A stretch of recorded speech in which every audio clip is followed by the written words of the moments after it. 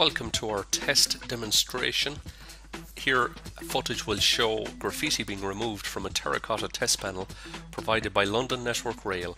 The panel has been treated by 2 coats of pss20, the world's only all-natural polysaccharide anti-graffiti barrier layer, and the paint was then applied independently afterwards.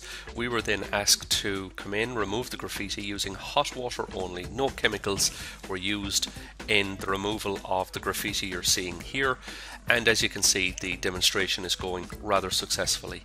Please log on to our website www.ethicalcoatings.ie or .org.uk for further information. Thank you.